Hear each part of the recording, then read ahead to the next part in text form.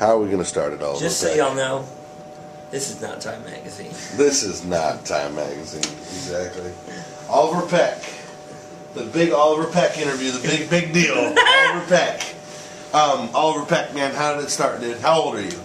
How old am I now? Yes, currently at this 39. moment. 39 years old. One more month, I'll turn 40. Oh, over the hill, dude. That's it, you're done. That's why I bought the old man machine. What's the old man machine? The electric glide. Oh, yes, his new motorcycle. Yeah, I bought an old man motorcycle. 5 years ago, I would have fucking sworn that I would never own a motorcycle like this. And I would have made fun of anybody that had one. And now, sweet. And now it's on. Yeah. So I'm old. You are old. Not quite old. Not that old. How long have you been tattooing? Well, that is a common question. And I generally just pick a random number that's somewhere close to the amount of time and just stick with that number for a few years. So I've been saying 15 years for a while. But the real exact number depends on what you count. And some people count when they apprenticed, or some people count when their apprenticeship was done and they started tattooing. And so just, I mean, it kind of depends. Like, I started hand poking tats on myself and a few other people when I was right before I turned 17. So do I count that? Sure. So then I've been tattooing. Do you have friends that those tattoos years. still exist on? Yeah. Then you were tattooing. But not really 47. So that would be 1988. Like somewhere around 1988. I was probably, let's say I was like just become 17. I'm 40 now, so it's 23, 24 years. And how did you get the bright idea to start hand poking tattoos on you and your friends? Well, my birthday is in July. So I was a little younger than, because I started school, right, when in the beginning of January, but it's like the year that I was going to turn 5, so you start in kindergarten that year or whatever. So my was actually 4 when I started, so I was like a little younger. So, you know what I mean? So I was like, I actually graduated high school in '89, which most people were 18 or 19 when they graduated, where I was 17, about to be 18. Right. So, anyway, it's like right as I graduated high school, you see people with tats, and in Fort Worth in the 80s, there was no, like, good tattoos. I mean, I don't know if you know much about Fort Worth, but it's kind of a hick town, whatever. It's like a little bit of a city, but it's not Dallas.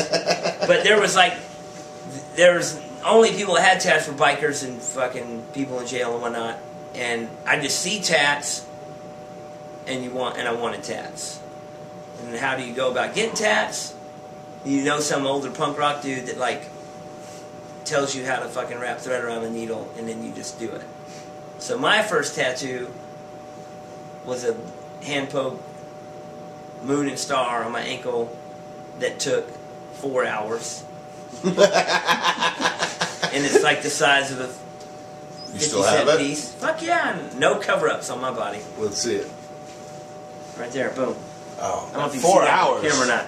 No. Yeah, I mean, that's like a tiny little sewing needle, and it's like as thick as like a 14 rounds. So, I mean, it's like a lot of dots. That's a lot of poking. I was just like poking away.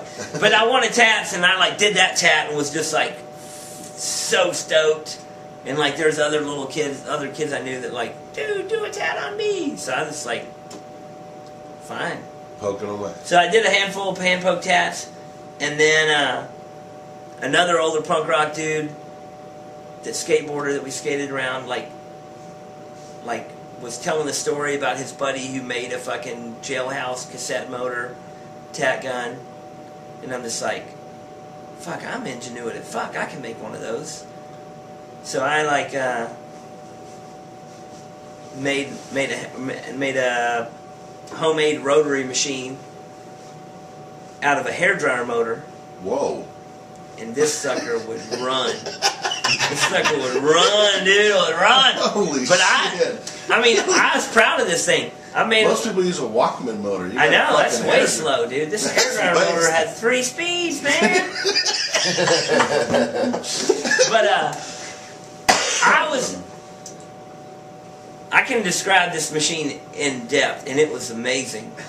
Have it in great detail. Okay, for those of you who don't know, we had to get batteries. So right back on. no, that was. So I'm going to try to pick up where it left off and describe this tap machine in great detail. So anyway, fuck, did I say all this shit about? You just gotta talk. You just gotta talk about the machine because it didn't pick up. So you just gotta describe the machine and then go from there. But did I already say the stuff about I've seen other people make it with a cassette motor? Yeah. Yeah, sure. Okay, so anyway, I get this machine. I'd make it out of a hairdryer motor, and There was too much shit on it. I tried to initially.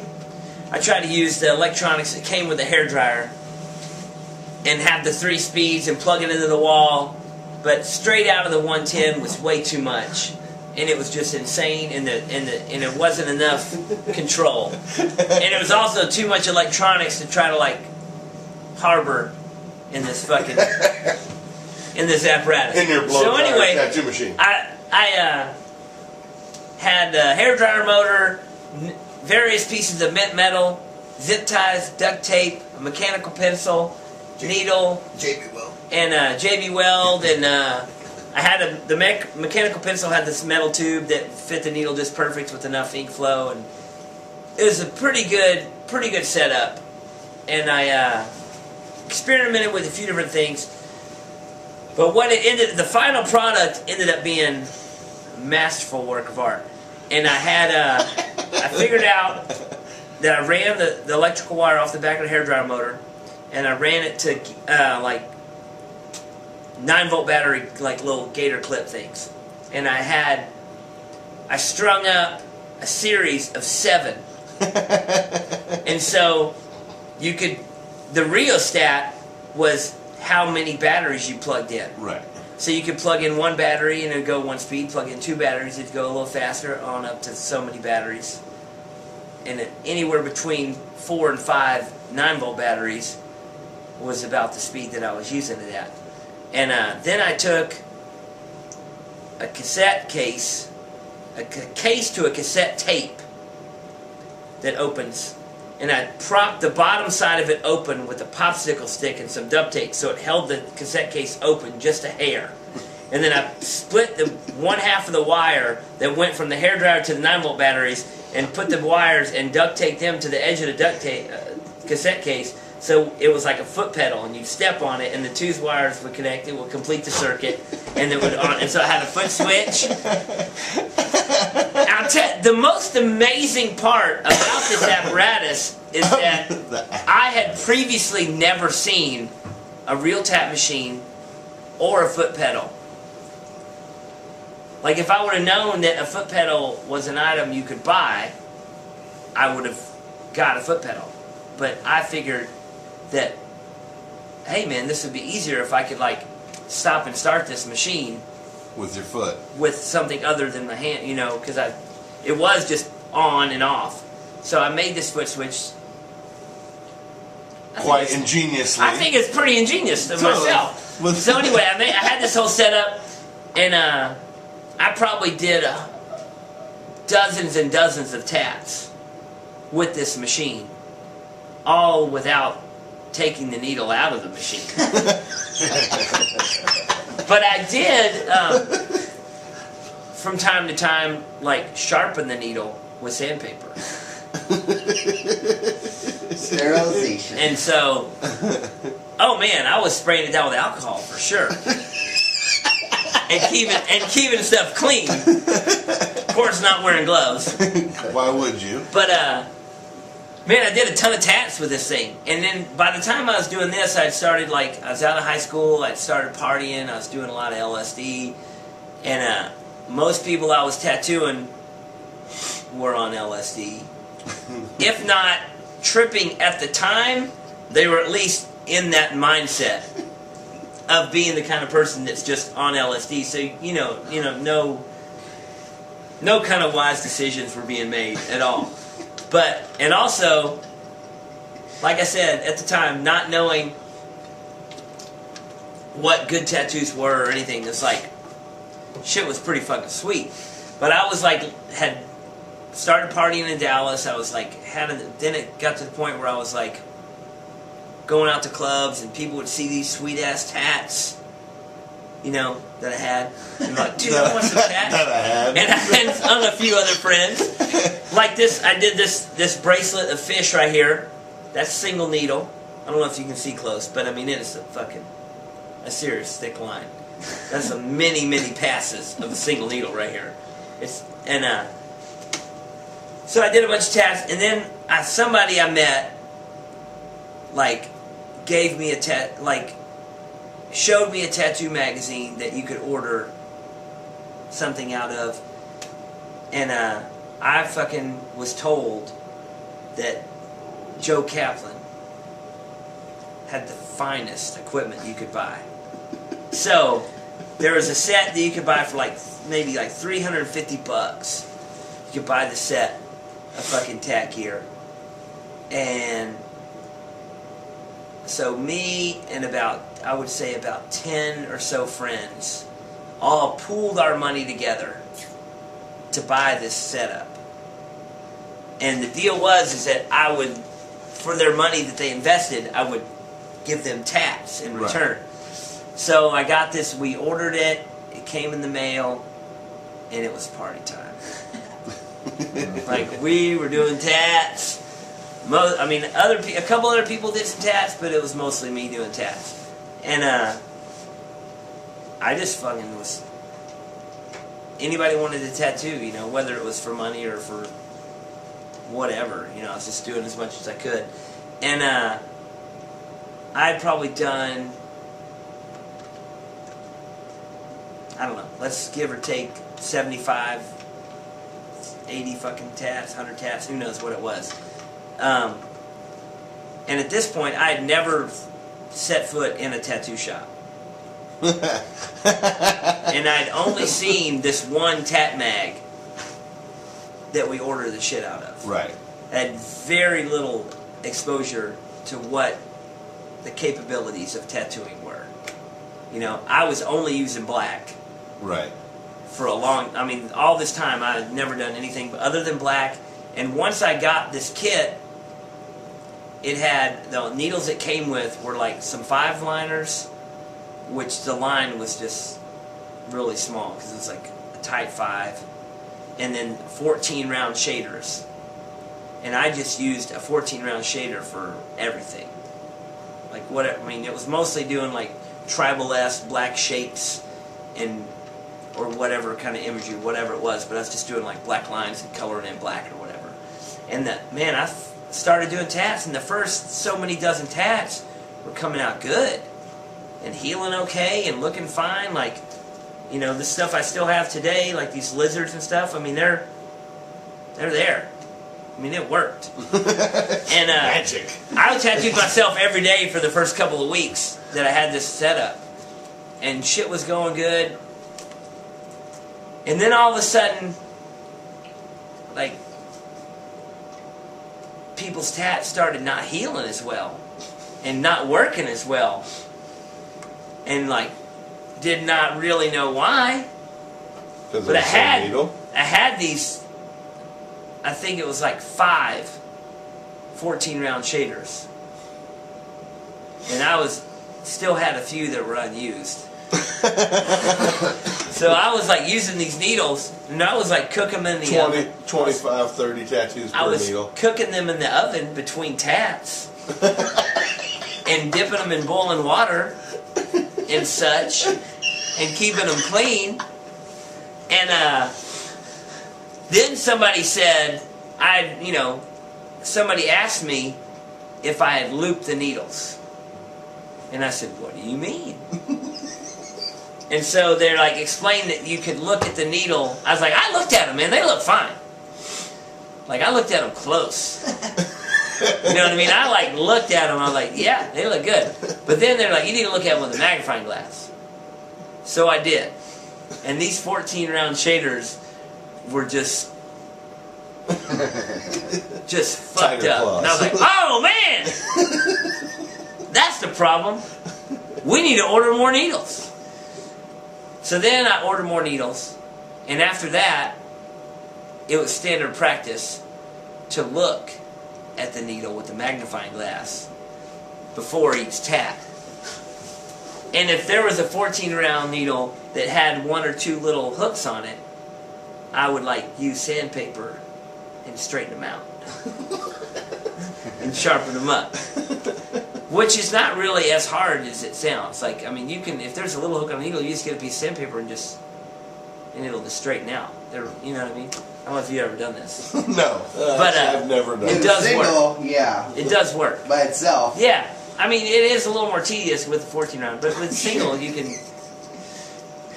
I mean, Jack Rudy's had single needles he's used for a long time, and he sharpens them and sterilizes them. Probably a lot better sterilization than I was using at the time. Boiling water. And what can survive boiling water? Baking it in the oven. Hey, what can survive boiling water? I don't know. 350 degrees for 45 minutes? I don't know anything that can survive boiling water, dude. Not a chicken. So anyway, then I started getting more needles and looping them and checking them out, and so things got back on track, and I was back on the road to getting better at tattooing. And I did this, and then I, eventually started doing some color, blah blah blah, and then one day. Did color come with the kit, or? Oh yeah. Okay. I just didn't use it because it was just like, why do you want color? I never seen tattoos for color. Right. Like black was cool. I didn't want color tats. And at this time, also my plan was to only get lizards. This is due to the LSD. And only get them on one half of my body. Luckily, things changed before I got too far along in this program. But I did throw a Celtic armband in there. Right. But change it up a little bit. Got a lot of Jesus tats. Yeah. Back then, when I was on LSD, and lots of LSD, me and Jesus were tight. We were tight. Oddly enough, is me getting sober was my first step in my disbelief in there being a God. Because when I was on drugs, I believed in God, for sure. And me and Jesus were tight. Tight. So, but anyway, that's a whole different story. But anyway, back on track. I started tattooing. I'd been tattooing a bunch of people. And then, just all bullshit. Then I went to jail. For LSD. For LSD. And I was in jail for like 7 months. It sucked. And unlike most people that go to jail, I decided that I didn't want to go to jail anymore. So I was going to not do things that they arrest you for. Sure. So I quit doing drugs and quit selling drugs and quit, stealing shit and whatnot. And I decided I was going to pursue tattooing for money. Honest work. As a job. And so then I set up a tat shop in my friend's basement and was just doing doing tats. I had a regular job. What was your regular job? At a conveyor belt manufacturing facility. And what did you do there? We made conveyor belts. There was only about 5 employees of this whole operation, and it was pretty intense. We made conveyor belts of any size, from little shit like at the airport, X-ray, to conveyor belts from car manufacturers. Some belts would be 10 feet wide, 3 inches thick, steel belted, you know, in 100 feet distance was an intense belt to make. Right. Like, but they had a machine that would cut, the belts were in rolls, and some of the rolls weighed 40,000 pounds. And there was like a ceiling crane, and you would go up, climb up the rolls, attach a roll to the hooks, lift it up, drop it down, unroll it out on a machine, feed out so many feet, and then loop it around, and then hinge it together on the end, and then roll it up, put it on a truck, and the truck would take it, whatever. You know, you see a truck driving down the road with a big-ass spool, and it's the only thing on that truck, and you're like, what is that? It might be a conveyor belt. And it might be the only thing on that truck, because it's so heavy, the truck can't carry anything else. Right. You know what I mean? It's just like heavy-ass belts. So I did that, and I was tattooing at night and hanging out, and then one of my friends that I tattooed went to get a piercing. And the shop he went into to get piercing saw some tattoos that he had. And they're like, oh man, who did your tats? He's like, oh, my buddy Oliver tattooed out of his house. I'm like, well, we're opening a tattoo shop, and we need a tattoo artist. And they're like, you should tell them to come in. So I went in, and they hired me. And I was the first tatter that they hired at this tat shop. And me, who had never worked at a shop or done anything, was now a tattoo artist at a shop. Not, Never even been in one before.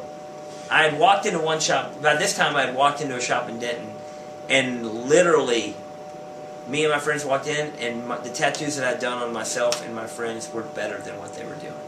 Wait, This fucked up shopping. when you were tattooing at your house, were you making stencils or just drawing everything on? I was making stencils with pencil on tracing paper, and then getting the skin wet and applying the pencil. So very similar to an acetate with charcoal, but it was very light and very hard to keep on the skin. So a lot of designs had a lot of freehand action going on in it because the stencil would be gone. But a lot of times I would do a few lines and then reapply. And then some stuff I would like, once I put the stencil on with the pencil, then I would go back with like a Sharpie and draw it on top of that. And then it would stay better. But, so I get this job, this tattoo shop. I worked there for a few months, doing terrible tats, shops in the gay neighborhood. It was crazy working there. Like the most insane request of tattoo criteria you can imagine. But it was awesome. Like it was great. How long did you work there? I worked there probably 6 months in total. A few months after I started working there, Richard Stell moved to Dallas from Houston and opened up Paradise Tattoo. So when he did this, like I heard about it, and it was like there was other shops in Dallas, but nothing that was like. There's a few other shops, but they sucked. You know what I mean? What year was this? This was 93, 90, probably somewhere in the vicinity of 93. I would say maybe late 92, Okay. early 93. And then my memory's real foggy about that whole period of my life, whatever. But it's that year frame. But so when Richard Stell opened, I went down there and just went in the shop and met the dudes that were working there, which was Mike King. Mike King. And Joel Ilch. I don't even know who that is. Joel Ilch, now he ended up moving up to Richmond and had a shop on the border. He's doing great. They were really nice. We kind of made friends. I started hanging out there. Hung out there for quite a while before I ever got to really know Richard or whatever. But was hanging out there a lot, and then it just after about maybe a month or so ago, hanging out with him, like me and Mike King got to be really good friends, like going bowling late night and shit. But my shop closed. The shop I worked at closed at like 8 or 9, and they were open till after 10 or 11 or sometimes 12. So as soon as I get off work at my shop, I went straight to Paradise and just hung out there. Every minute I wasn't at work, I was at Paradise hanging out, watching them tattoo, blah, blah, blah, and started to get to know Richard, and they would let me ask questions and whatnot. And then one night on the weekend, I was there just hanging out. It was just Joel and Mike tattooing. It was probably 2 in the morning, and there was a line of people waiting to get tattooed. And Joel called Richard, who wasn't at work at the time, and said, "Hey man, we're here. We're busy. There's people waiting to get tattooed. Oliver's here. Would you want to let Oliver do a couple of little tats?" And Richard was just like, "Fine. Don't let him do anything with color. Just let him do anything, just little kanjis or outlines or whatever." And they're like, "Yeah, there's some girls that want kanjis, blah, blah, blah." So I was like, so I did these couple of kanjis. And then it was totally awesome. Right. First tattoo in a real tattoo working shop. at Paradise, did a couple tats, whatever. And then the same situation arose again, and I did, whatever, however much time had passed, another week or something, same situation arose again. And I did a couple little tats, and then apparently, Richard asked them how it was, and I did them, they said, "Oh, it was okay, he's," who knows what they said. They put a good word in for me or whatever. So a couple days later, I'm at work, and Richard calls. They're like, phone call. They're like, "Oliver, phone's for you." I check up the phone, and they're like, and it's like, Richard's like, "It's Richard still." And I was like, "Yeah." He's like, "You want to learn a tattoo?" And I said, "Yes." And he goes, "You're going to come work here, I'll teach you how to tattoo." And I said, "When do you want me there?" He's like, "Tomorrow." I said, "No problem." Hung up the phone, told the people I work for, "Hey man, thanks for everything, I really appreciate it, but I got a chance to go learn how to tattoo, I'm going to go." And they were like, "Oh, well, yeah, well, that's a good opportunity, we're happy for you, when are you leaving?" I'm like, "Tonight." Packing up. So I packed up, went to work Paradise, ended up working there for probably 5 years.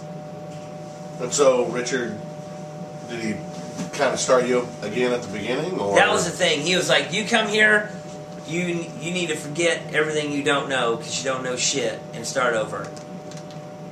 And I just didn't formally start an apprenticeship per se, but I was tattooing with limitations. You can only do this right now.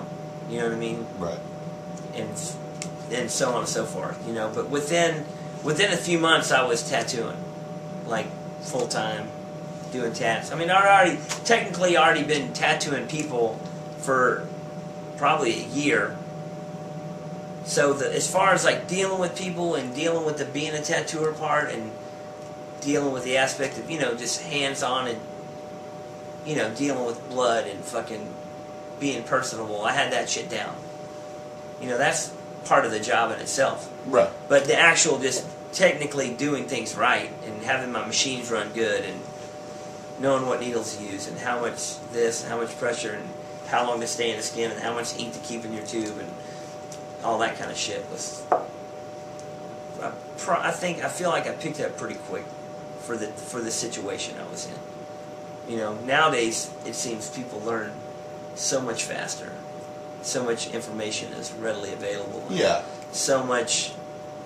People now are getting real tats before they learn to tat, so they at least. People, you know what I mean? People that get tattoos now have way more knowledge of what's going on with the tattoo than I did when I was tattooing for a year. Oh, for sure. Because I fucking had no clue. Totally.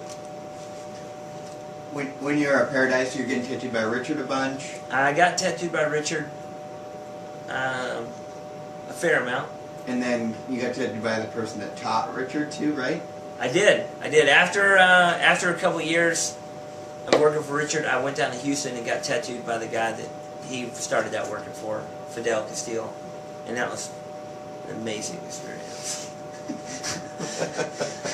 But he is an awesome old Mexican biker dude. Has been tattooing forever, and just not like he I definitely saw, I can see where Richard learns things. You see what, you know what I mean? Like, he just sat me down and, like, just grabbed the pen, scribbled on me for a minute, and started tatting. And I was just like, it's crazy to see that kind of shit when you're a kid. Yeah, what did he do on you? Got a Jesus on my chest. Oh, that's who did the chest? Yeah. Nice. Richard did one side of my chest. What's the side that Richard did? It's like a girl. It's off Ed Hardy Flash. It's like a girl with snake, and profile of a girl with the snake twining around her. Oh, right. And then through Richard, you met Trevino, and at the time when I first started working for Richard, he was tight with Dave Lum. Him and Chris Trevino and Sean Deegan and Jody Griffin were all like best friends. They had all worked together at one point or the other. They had all gotten tattooed by each other. They were all about the same age, other than Dave Lum. They had all like been tattooed around the same amount of time, and they were all fucking great dudes. And so as soon as I got in with Richard, I met all them, got tattooed by all them. Like, all my first tattoos are all my first real tattoos, other than for myself, are from Richard and Chris and Sean, and eventually got tattooed by Dave, got tattoos by Jody. And so I got pretty lucky right off the bat. As far as Texas goes, those were the best dudes. Right. And they all were like, it was kind of like never,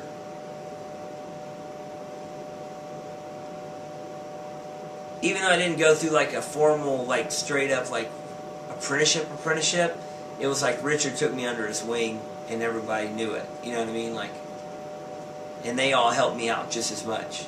Like they were all like, "Oh, you're Richard's kid. Here's," you know what I mean? Like, right. The respect came from it was like a family thing, man. I mean, like, they would, when Chris would come and work at the shop, I was like, we were tight. I could watch him tattoo and get tattooed by him and ask him questions. He would tell me shit. You know what I mean? That's cool. It was back in a time when you would go and get tattooed to ask questions. Yeah. Just for sure. Fucking emailing somebody and asking them how they do it. Right, Facebook and somebody. Hey man, how'd you do that thing?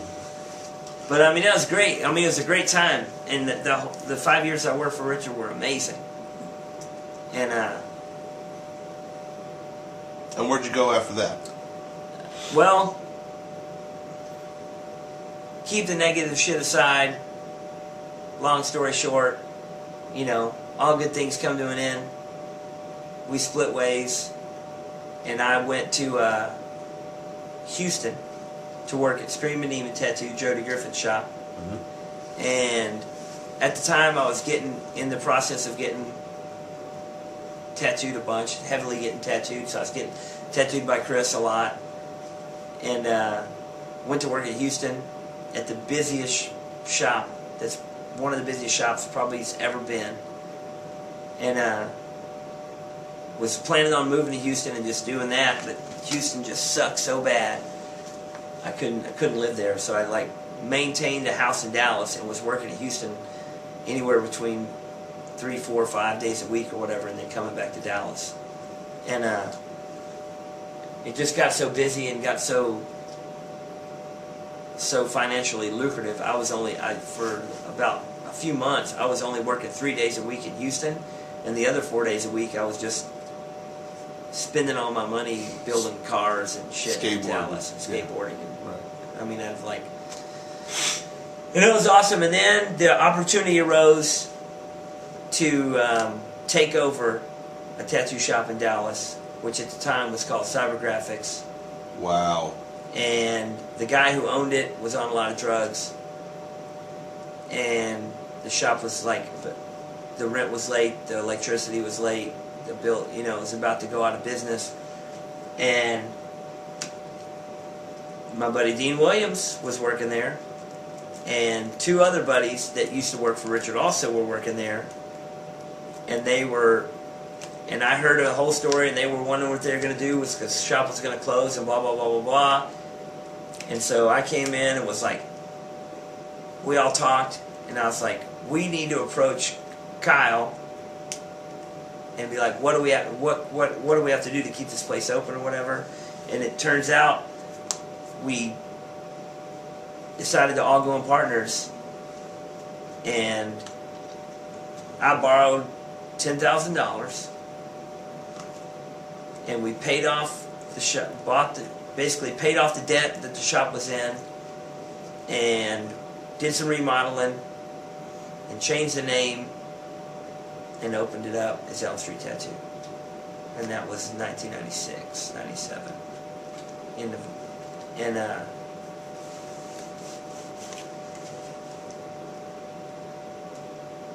You maybe want to talk about like Deep Ellum in general, because there's a lot. I'm sure a lot of people don't know about like the heyday of tattooing, like in Dallas. Like the last year that I was working for Richard in Deep Ellum in Dallas, the shop initially was in downtown, but after about a year of me working there, we moved into Deep Ellum.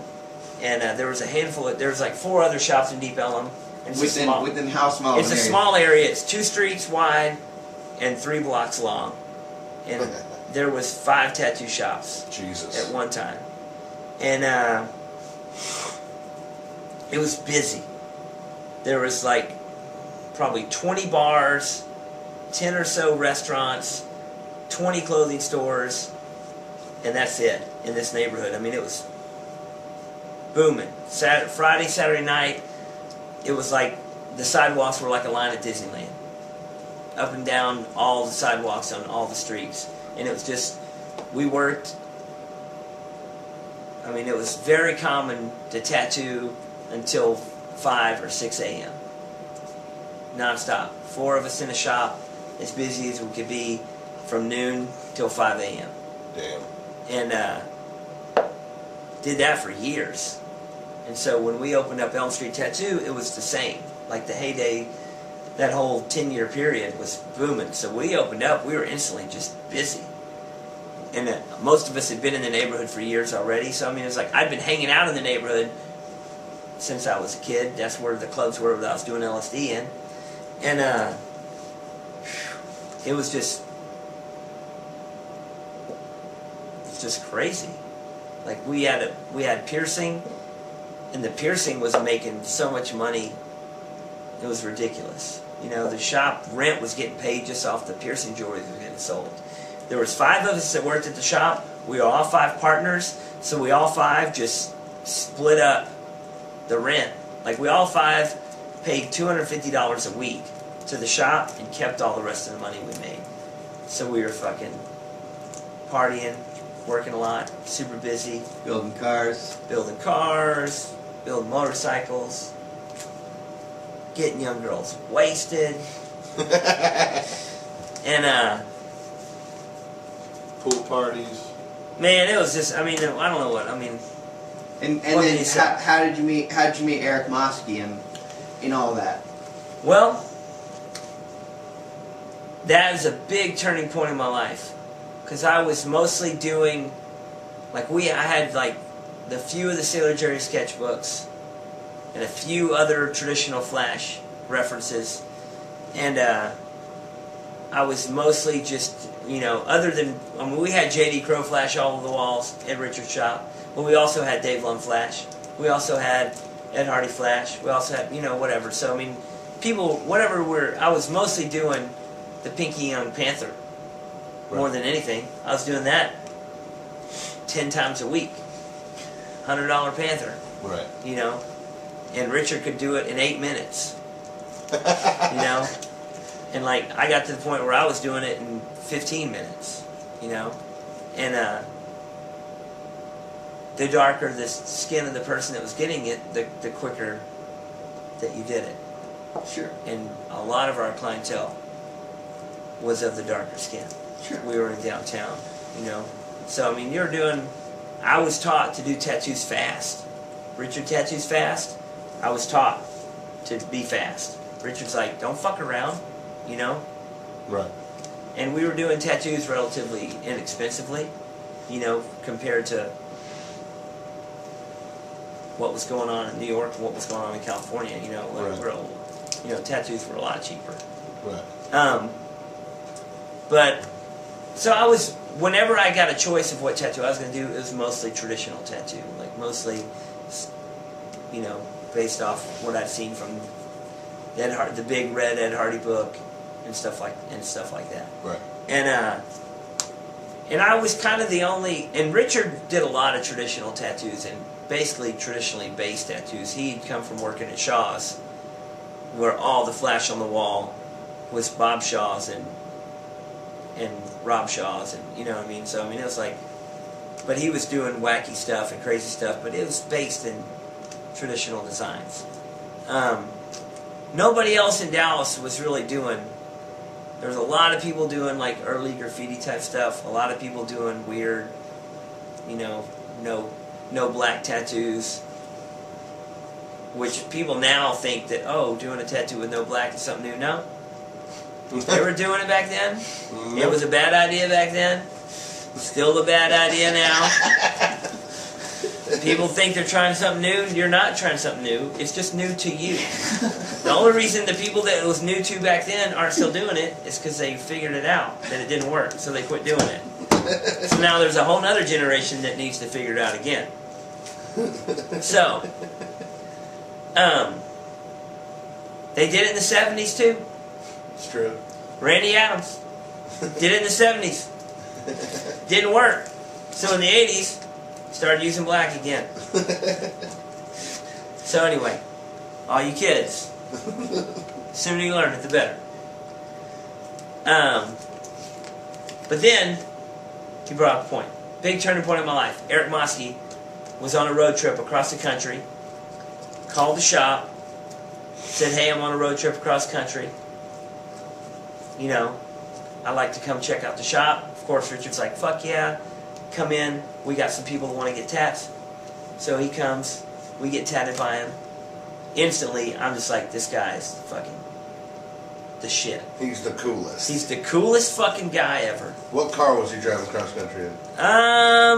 They were just in a rental, like, minivan. Who was with him? It was a guy named Shane Trulin. A kid. Yeah, the kid. His name was the Kid. The Kid. So. I thought it was Cowboy, maybe. Now, first. Pre-Cowboy. Donnie came through one time. The Kid came through one time, and then from then on out, it was Chummy. But the first time he came through, he came to the shop, and he's the coolest motherfucker. And he's doing the coolest fucking tattoos that are just bold, bright, simple, and just flawless. Just nothing fancy about them. They just look perfect. And I'm like, this is the fucking angle. This guy's, you know, I had never been to California. I didn't know that this was kind of like, you know, commonplace. You know, I mean, there's a lot of people in Orange County doing such tats. Right. You know. Sure. So I'm just like, dude, this guy's the coolest. He's my new fucking hero. Like, getting tattooed by him. Started trying to fucking tattoo like him. And we instantly become buddies. He invites me to come. He comes to Dallas again the next year. Invites me to go to California. I go to California. And then the next year after that, I had Elm Street's open. So he's going to come back through town again. He comes to work at Elm Street. Tattoos everybody there. We all, you know what I mean? Then I start, I'm on a regular going to California a couple times a year. Start your traveling. A couple times a year I'm going to California. And working at Classic Tattoo, which was the coolest shop I've ever been in. You know, just coolest shit was going on. Like, I'm used to being in Dallas where a walk-in is a fucking 2 dolphins going around the belly button. Right. You know, There, a fucking sunflower in with a ladybug on it on the fucking fat lady's ankle. Right. You know, all the fucking standard Texas fucking walk-ins. I go out there, motherfuckers walk in and be like, I want an eagle on my chest. And Right. they're like, sweet. This is the shit that I'm giving away for free in Dallas, if Right. people will get it. And motherfuckers are paying big money. Right. You know, people are like, this is like, you might get some tribal walk-ins at Classic, you might get some, but even the shitty walk-ins at Classic are cool because they're from Rollo Flash, or they're from Pinky Unflash, or, you know what I'm saying? There's like... Right. Yeah, no. Remember that shop was amazing. It's all the same dumb shit, but it's just better. Like, in Dallas, we had the fucking J.D. Crowe version. In Orange County, they had the fucking Leo Zuleta version. Right. You know what I mean? Or whatever it may have been. They had the good stuff. You know, like, shit was good. So I started going out tattooing, and I really, like, learned, like, my second phase of tattooing from Eric. You know, just, like, learned a lot. Working for him was awesome. And then the years to follow, there was a point where I was working at Classic, like, every month or every 2 months. You know, just as much as I could go out. Right. And that's how you kind of ended up with a lot more clientele in California. Yeah. And I met, and that's where I met everybody. I mean, that's how I met Scott. That's how I met you and Nick. What was the first time we met? Do you know the first time we met? I know we were in Japan together. Me and Eric drove to San Francisco, and we just went to 222. Right. I'd met Juan Puente before 222 because he worked at Classic. Yeah. But the first time I met Juan, me and Eric made a trip to San Diego and met Dave Gibson. Right. And met Juan. And then I came to San Francisco and got tattooed by Juan. I can't remember if that was the first time I met you or not. Was that when you got the rosy cheeks? I got the rosy. I think we might have met before that. Yeah, I think I met before that. Because I think we came to 222 and just came. No, I knew you before that because I remember I was just laughing that you were getting your ass crack tattooed. But basically everybody I met in California, like Freddie, you, Jeff,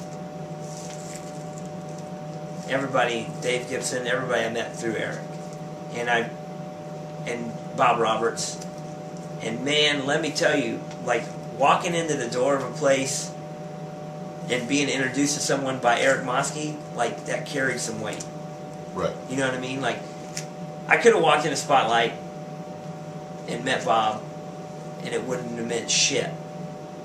You know what I mean? Right. But I walked in the Spotlight. First time I went to California, Eric was like, "We're going to LA. We're going to Spotlight Tattoo."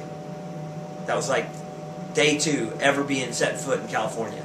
He's like, "We're going to Spotlight. You're meeting Bob Roberts." And I was just like, "Fucking A." You know what I mean? So I walked in the door, and Eric's like, just introduced me to Bob, and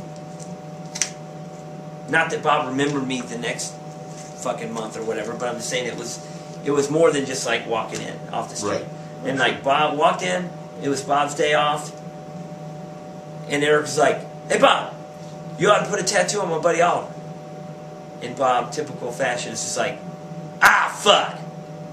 Well, pick something out quick." And I'm just standing there in the front, like, caught off guard, and I just, like, look at the wall and be like, "I'll take that." And then it's the first thing I see is just a heart with 3 daggers. I was like, "I'll get it." And he's like, "Sit down." And dude, fucking 12 minutes later, my tat's done. You know what I mean? Like, pretty quick. Like, it's just like, boom, boom, boom, acetate stencil, fucking tatted. And it was cool as fuck. And the only thing I regret is not getting more tattoos from Bob. But it was pretty amazing. Yeah. And that's not my first experience with Bob. But I mean, little things. You look back on a situation of how things go down, and it could have gone a million ways. Right. You know what I mean? And it just went awesome. Like meeting him with Eric, obviously, in my benefit. B, we walk in, David Allan Coe's on the fucking radio. Right. I'm fucking like, I sing along a little bit, and fucking Bob's like, "You know this?" I'm like, grew up on it. David Allan Coe, Dallas, Texas. Instantly, he loves me. You know what I mean? He's like, "This kid's awesome." You know what I mean? Like, instantly, I'm, just one little thing to make the situation better. You know what I mean? Could have gone the other way. You know what I mean? Right. Who knows? Right. But I mean, there's plenty of instances you meet people in the wrong light, and then What? The first time I met Mosky, I went to Classic with my friend Lars, and we just rolled in there, and it was When Charlie owned it. yeah. Well, there's still turquoise jewelry and shit. Yeah. And it was within 5 minutes. It was like we were the oldest friends in the world, totally comfortable. And he's like, "Hey man, why don't you tattoo me?" I'm like, "What the fuck?" Like I'm not working. And next thing I know, I'm fucking tattooing him in his station with his machines and his needles. Yeah. And out to dinner to his house. He's giving me flash. He's like, it was like no, it was like we've been friends forever. Like he had an amazing personality, that dude. Greatest dude. Yeah, phenomenal. I mean, he affected a lot of people. I mean, really, directly. And so you are now at this point. You're traveling. This is now at the time where I've met you, and you're driving around the country in a Cadillac, jumping off the freeway occasionally, and all over the place. You're driving everywhere. Yeah. And you still have this traveling thing. You still have this. As soon as I started traveling, it was over for me. I mean, I can't sit still. Like, I would, any chance I got. Like, I was lucky to be in a situation where I was, been tattooing a short amount of time, relatively. Right. 5 years. Sure. For real. Like, 5 years legitimately tattooing. Owned my own shop, or was a partner in a shop. But I wouldn't have, it just the way shit happened. You know what I mean? Like, none of us thought that we were going to own our own shop. It just fell into place, and it's just a situation. Like, something could have gone a different way, and I wouldn't have owned a shop. You know what I mean? But I was my own boss. I was eager to learn. I got started traveling, and I realized that, like, everybody is doing it a little different. Right. You know what I mean? Like, and it's noticeable to me. Right. Like, I'm very observative. I pick up on shit. I watch Eric tattoo, and I like every little thing about it. I can see it. You know what I mean? I'm just like, fuck, man. So then, and then you meet someone else. You meet Juan. And Juan's like, right. You know? I'll relax. Like, back then, Juan's just tatting. You know, like, Eric's like serious, and like, Juan's just like, boop, boop, boop. You know what I mean? Like, every little thing you see is something to learn from. So, I mean, like, I figure the more I go, the more people I work with, the more tats I get, the more tats I do, the more different situations I'm in, the better it's going to work out for me. And and in the long run, it's true. Oh, sure. Like, the more you get tattooed, the more you watch people tattoo, the more you learn from them. And so I start traveling as much as I can. Anybody that offers me, and this is true to this day, like, people are like, all the time, this happens to everybody, oh, hey, man, you should come to my place. You know what I mean? How many times people say that in a daily basis? And I look at them, and I'm like, hey, I will be there.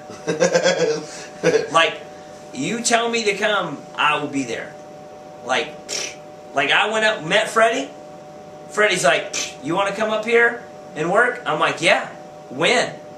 He's like, whenever you want to go. I was like, okay. Next week?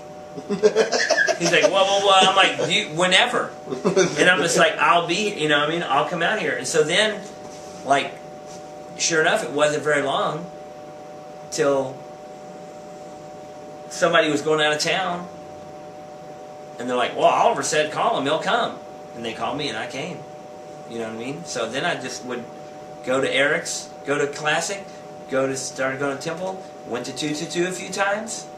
You know what I mean? Like, once I met y'all guys at 222, Eddie was like, if you want to take a weekend off, you got to get somebody to cover your spot. Right. You know? And so, the first time, I think it was Jesse, wanted to take a weekend off, and they were like, well, you got to get somebody to cover your shift. And he's like, well, and then next thing you know, they're like, call Oliver. I didn't even know Jesse. I had barely met Jesse. And they like call him like, hey man, I heard that you would come out, you would, fill in. And I was like, yeah. You know what I mean? Like, on a drop of a dime. Right. Buy a plane ticket, fly to San Francisco, go work the weekend. And everybody's like, why are you doing that? You're spending all this money. You're going to do a couple of tats. It's not worth it. I'm like, man, the first however many conventions I went to, I didn't make money going to convention. It cost me money going to convention. Right. Buy a plane ticket, buy a hotel, get a tattoo, sit there at the booth and do nothing. Right. All weekend. Like, and a lot of people do that, and they're like, I'm not doing a convention. I didn't make any money. I was like, I wasn't there to make money. I was there to learn. Right. Same no, thing. Same. But going to 222 worked out because I showed up there, and everyone's booked. You're booked. Jeff's booked. Juan's booked. So every walk-in is mine. Right. How easy is that? And like, none of y'all want to do the dumbass shit. You know what I mean? Like, I'm there to do anything. I fucking made a ton of money. Right. And you find that working with people is also a learning experience. And so, I mean, back on the traveling thing, I can't sit still. Like, I get home, I work, I love working around the guys I work with, and even now, we got one of the best crews we've ever had. Like, now I'm working with Carl full time, you know what I mean? Stuff like that.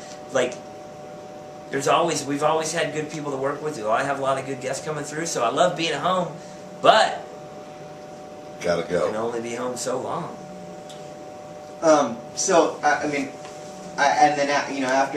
After Eric passed, and the Classic was shut down for a while, then that's when you started working at True for Clay.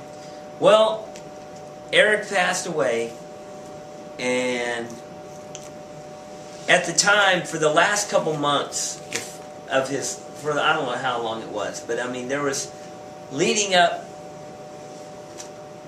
to the end, he was not working very much. Sure. He asked me, he was looking for somebody to manage the shop, and I said, dude, I'll do it. And he's like, but you don't live here. I was like, I can do it. Like, I can do it. I'll be here. So then I committed to be there 2 weeks a month. And so I was at Classic 2 weeks a month for the last few months. And when I was gone, there was good, solid people there to rely on. And I just kept track of what was going on when I wasn't there. And we kept it going. And then Eric passed away. It was closed for a very short time. And then it reopened, and Eric's family asked me to continue to manage the shop. And so I did. And I would continue to be there 2 weeks a month for, I don't know how long. Sure, and then Nick was there. It was a while. Tom Mosier, Nick, Colin and Jim. Good. And then a guest. There was a guest artist. Somebody was there every week. Anytime, yeah. Right. And that time is some of my fondest memories of tattooing. Man, that shop being there. It was beautiful by then. Beautiful shop. Remodeled it. And even the last year that Eric was there was some of the greatest times of tattooing. I mean, it was like taking a step back in time and like tattooing, like, where you felt. I mean, you really working there, and the people that were coming and getting tattooed, and the kind of tattoos you were doing, and the satisfaction you were getting out of a day of work there. It was like being in an older time. It's cool. Like, walk-ins there were amazing. Eric trained the customers on what to get. The first tattoo, one of the first walk-ins I did was a crawling panther on a guy's arm. Yeah. And then he ended up coming back, getting sleeved by Nick and I, and everybody else that worked at the shop. Awesome. And so I did that until all good things come to an end. Things just the milk went sour, and I had to step away from it. There was a lot of, obviously, being there without Eric's and watching things change, either the way Eric would have wanted to him and the way he wouldn't have wanted to him, whatever the case may have been. Like, just watching things change, I just got to the point where I couldn't be a part of it. And there was totally left on a good note, you know, and just, I feel like I did serve my term is what I needed to do. And like, the shop is still there, the shop is still open, and that was the goal, is to not let it perish, you know what I mean? So I was like, and True Tattoo had opened. I had known Clay for a few years by this point, quite a few years. I had known Chris Garver for a few years. I don't know how long. True wasn't open very long before I started working there.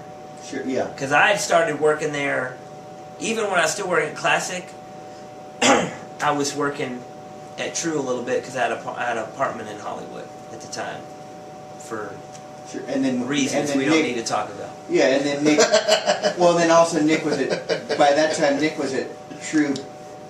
Well, I moved to True, and then sure brought Nick to True, and for a short time brought Tom Mosier to True. And then again, it was all over again. The best experience I mean, I've been blessed with these amazing experiences of working. And the first 2 years that I worked at True Tattoo couldn't have been better. Clay Decker, Chris Garver, Tim Hendricks, you know, just... The sleeping helper. Man. Dame. Hell of a shop helper. But man, it was just, I mean, it was an amazing shop. It was in Hollywood, and True Tattoo to me really stood out because in the midst of the worst neighborhood on the planet, where there is at the time there was 120 shops in what is called Hollywood.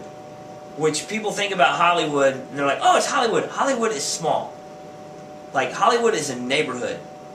Like, Los Angeles is a city. Hollywood is like 5 square miles. Or some shit. Right.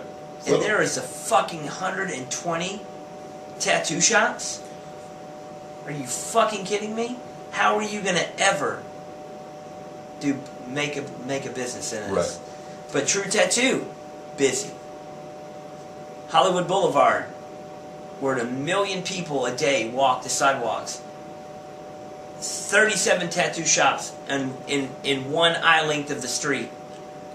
But they also sell bongs, t-shirts, and fucking fake statues of the Grammy fucking dude. Whatever they fucking do.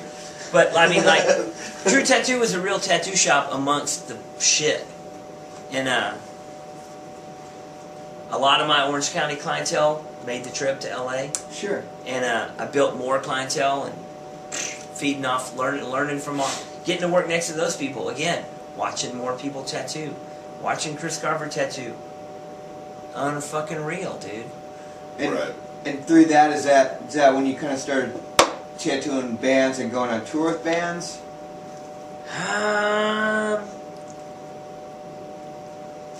The next big stage of my life. The next big moment. I mean, I started like tattooing. I did tattoo a few band members here and there.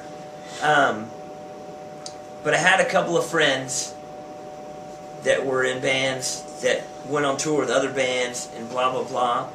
And then, so every tattooer is going to tattoo some bands here and there. Sure, but for some reason, my closeness to these certain people in the music industry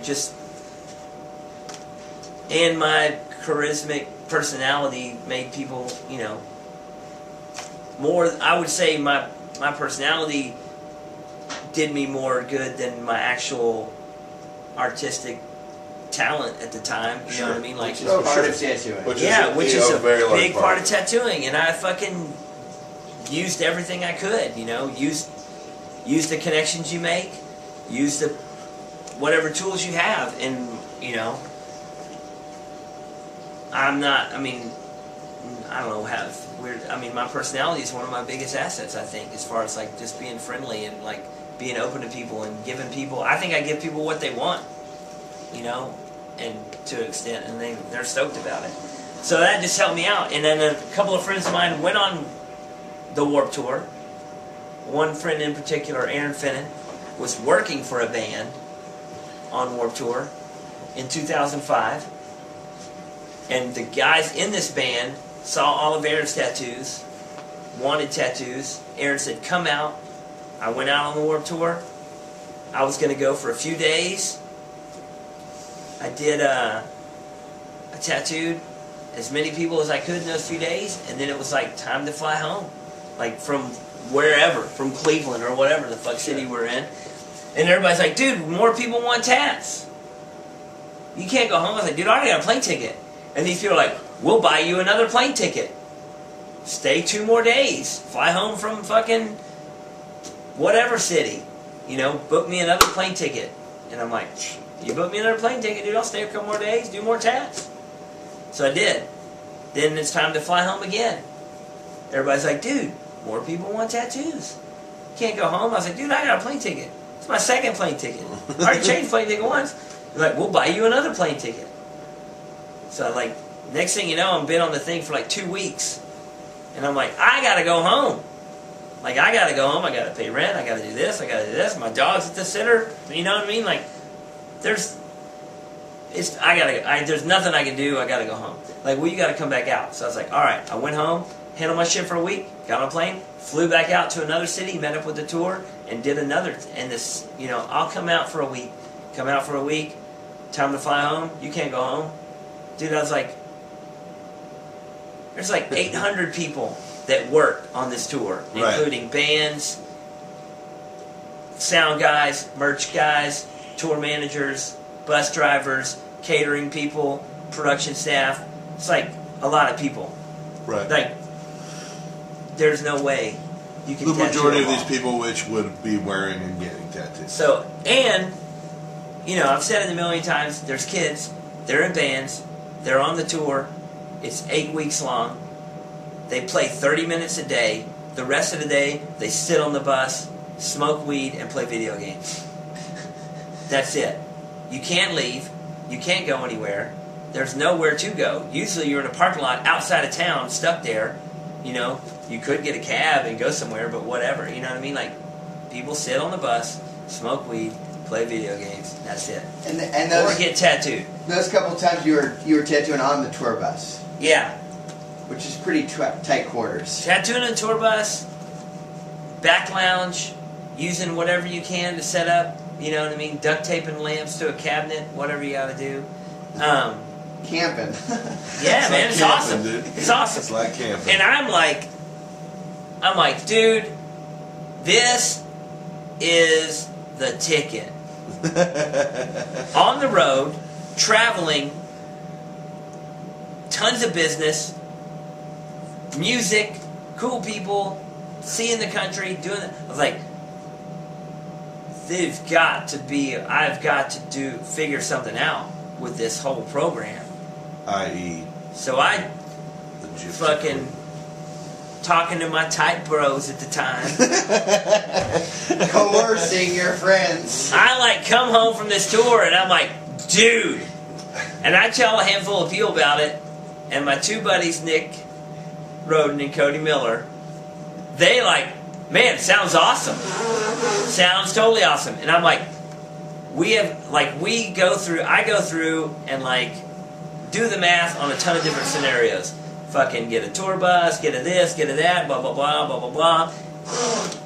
Next thing you know, we buy a trailer, a 40-foot 5th-wheel trailer,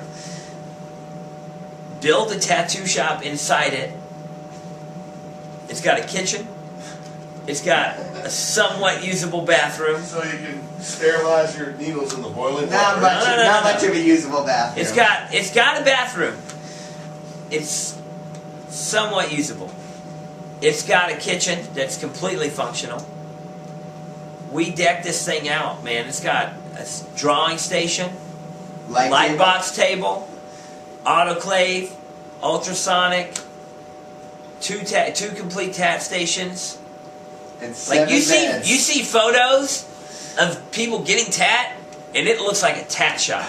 The place is legit. Flash on the wall, checker floor. Legit. Like you see the outside of this thing, and you're like, "What the fuck?" You see the inside, you're like, and when I say it looks good, I mean when we first built it.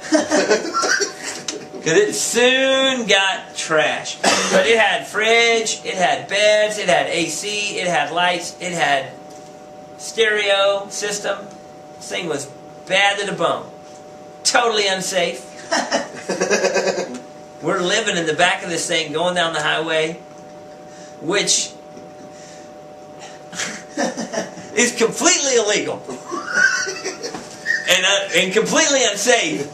But I convinced everybody that it was... and I think I kind of believed it myself. I think that I had come up with the idea that it was legal in some states to ride in the back of a fifth wheel trailer. Which I'm not sure if it is or not. I don't think it is. I know for a fact it's illegal in most states. There might be some states it is legal in, but I told everybody, whatever.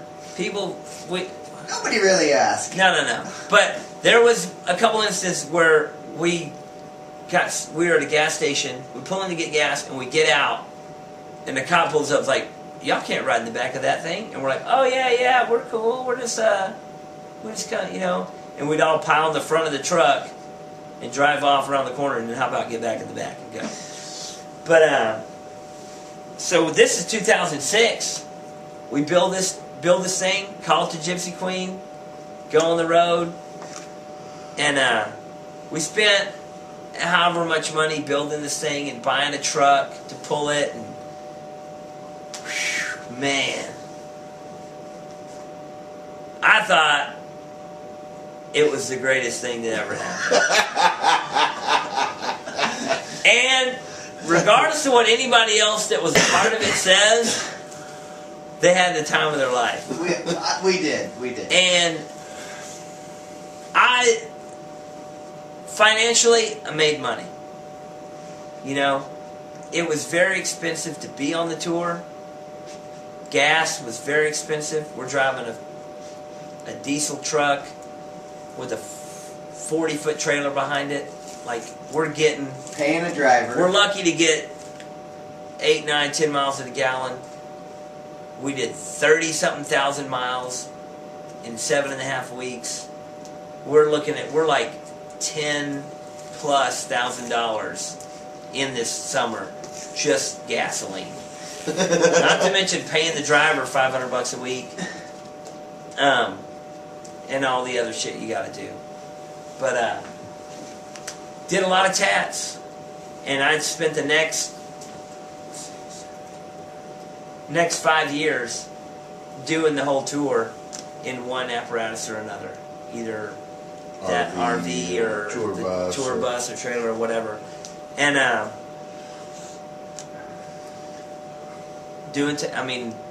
working 7 days a week. I'm the only one out of the group that did it the whole summer. You know, that did the whole 8 weeks of the tour. Other people would come.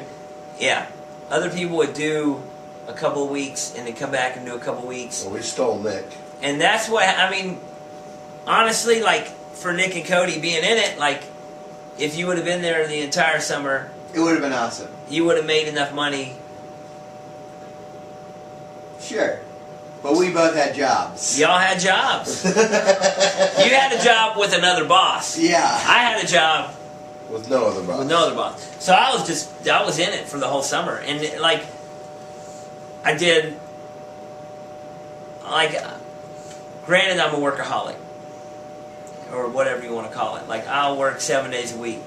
I'll work 14-hour shifts. Well, so plus being on it that long, like you're on the tour the whole week, so you're more flexible on doing bigger tattoos because you had the space and the healing time. Like I could fucking do a whole sleeve on someone.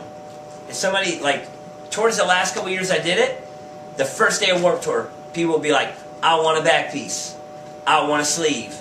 I want 2 sleeves. You know what I mean? And they would get tattooed every week for 8 weeks. 8 sessions, you can do a sleeve. Sure. You know what I mean? You're like, 1 week, next week, next week, next week, next week, you know. By the time you're up here, this one's healed, start coloring it, you know, whatever. Like, you have to do that. And a lot of people don't want to work 12 hours a day, 7 days a week. True. But you can't pay $10,000 or $13,000 in gas doing 3 tats a day. Right. You know, that's just not... Working 3 days a week. Yeah, man. Doing yoga the other days. And on days off, when the tour's on a day off, that's one of your busiest days of tattooing because A, there's no drive time, B, there's no shows, everybody has all day off. You know, all the bus drivers, all the cooks, all the sound guys, they can get tattooed all day long. So, I mean, that's like your busiest days. Right. So I'd work basically 60, 70 days straight without a single day off and working long hours. Just out of my mind. Like if I... out of my mind. Like, also, you know, you're adding in the factor that I don't drink. You're in southern states where it is 99 degrees with 98% humidity. Oh, yeah. And the AC is not working. AC just keeps it barely tolerable. It's easier to turn the heater on. Barely tolerable. I mean, in Arizona, it's fucking hot. I mean, you can't even stand outside for an hour. You know what I mean? Like in the RV, it is fucking like 85 degrees with both ACs cranked. You know what I mean? So you're in there, and 85 indoors is pretty warm. It's pretty gross. It's pretty warm, dude. So you're in there, shirt off, sweat dripping. You know what I mean? You're whatever.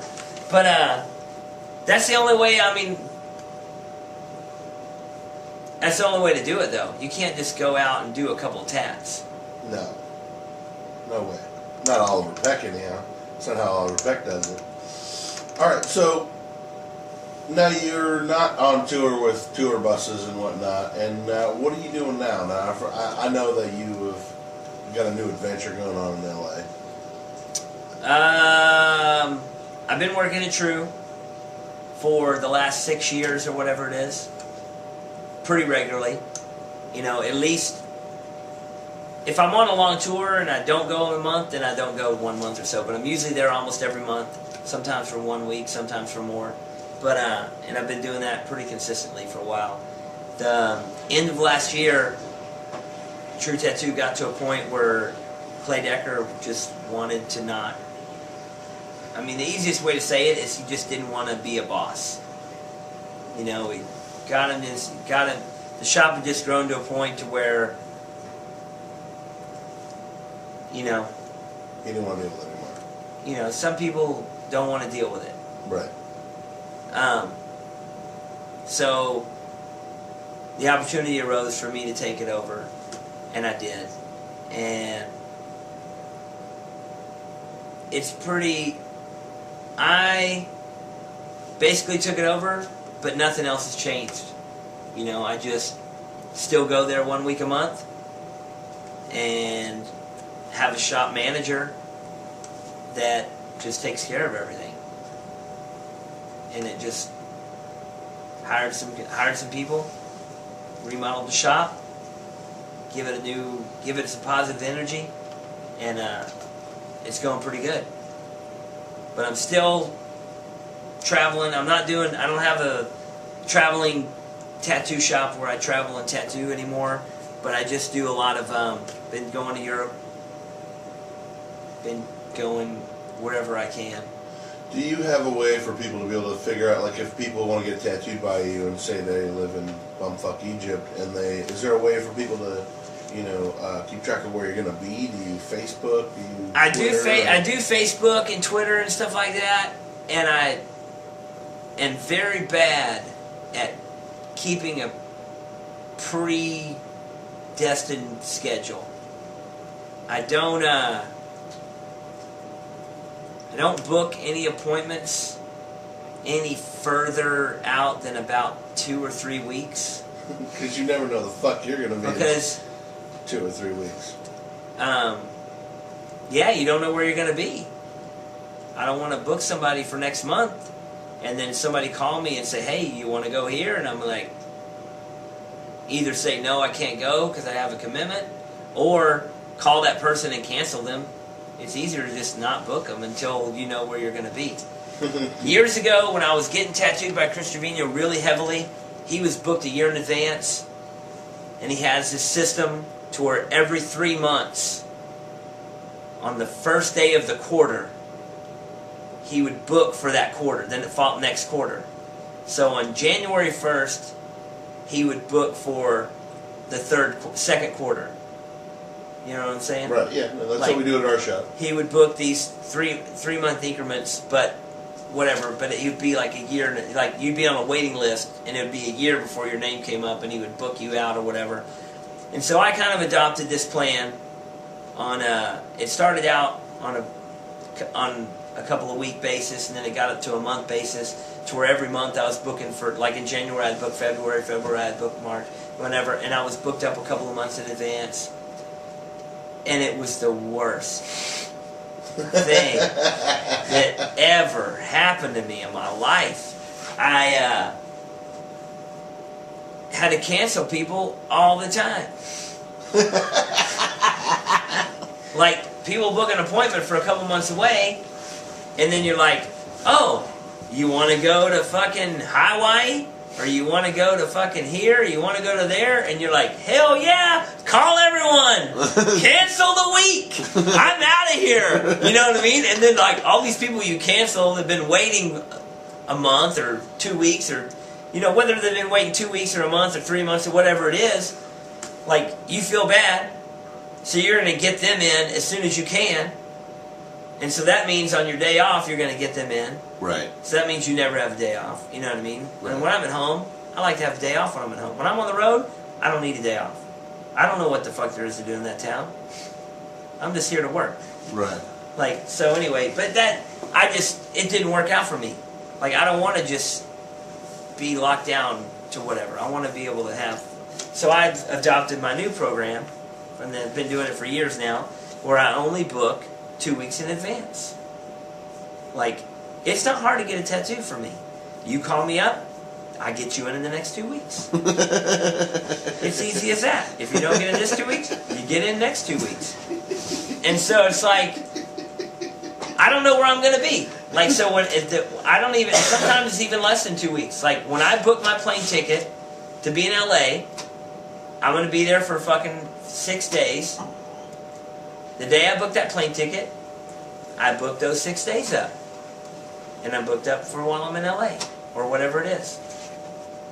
And so, but people, you know, are like, oh man, you're so hard to get a hold of. And I was like, that's just because I can't remember to check email, or can't remember to return a phone call, or whatever. But Right. when I have an assistant, it works out great. When I don't have an assistant, it's chaos. Do you currently have an assistant? It's chaos right now. Total chaos. Man, now down to serious business. Serious business. This is the most sporadic, cramless bullshit ever. I think the timeline's working out. All right, good. Serious business. Okay. Let's get to know all our Peck a little bit. Red shoes, ducks, Non-tattooing questions? dice. I have a pretty good story about basically being insane. I guess I'm comfortable with my knowledge of my own insanity, as it would be, whether you call it obsessive compulsive disorder or whatever you want to call it. I like to consider it that I'm a man of my word. I think these are very good character traits. If I say I'm going to do something, then Like I will eat do with it. your own fork? Then I will do it. For instance, red is my favorite color. Most people have a favorite color. Most people that have any kind of personality or character or style, prefer one thing over the other. Chocolate or vanilla, apple or peach, cobbler. You know what I mean? Like, apple or peach cobbler. you know what I'm saying? I hear you. Like, I like the color red. Nothing wrong with it. I'm a little obsessive over it. At one time, and back in the days when I was on a lot of LSD, it was very intense. I was known to show up at parties with a red hat, a red shirt, a red jacket, red pants, red belt, red socks and red shoes, with a red bag. I was that guy. And I'm like, damn. You know what I mean? Ooh, that's red. I would wear, you know what I mean? I was like, but anyway, most of my life, I would pick red if it was a choice. Like, if there's a choice of color, I'll take the red one. You know what I mean? Is that weird? No. It's not weird. So, if most... Is that weird? So I would, most of my shoes I wore, most of my adult, or most of my conscious life, from like middle school up, most of my shoes would be red. Through high school, most of my shoes were red. Red Chuck Taylors, red Vision Streetwear, red Vans, whatever the case may be. And I had some shoes that weren't red here time and again, because sometimes you'd want a new pair of shoes if they didn't make red ones or whatever. You know, I had some shoes that weren't red. I've never known that part of you, but sure. I've never seen I'm talking pre-91. Okay. I was pre-91. 91 was the pivotal moment Well, for no. shoes. It was. And khaki pants. So, I was primarily wearing red shoes. I had a few pair that weren't red. And we were at a party. Everyone was on LSD. And somebody brought up the fact that I had on red shoes. And that I always had on red shoes. And I was like, man, I love red shoes. You know, and I went on this like crazy LSD-induced speech about how red shoes were the coolest. And then I had a declaration that from this day forth, I would never wear shoes that weren't red again. And have you? And after this declaration, I went upstairs to my room. We were at a party at my house. The house that me and my fellow LSD cohorts shared. I grabbed the few pair of shoes I had that weren't red, proceeded to take them to the backyard, hosed them down with lighter fluid, and burned them. And since, the only time that I wore shoes that weren't red was when there was absolutely no choice, as in being in jail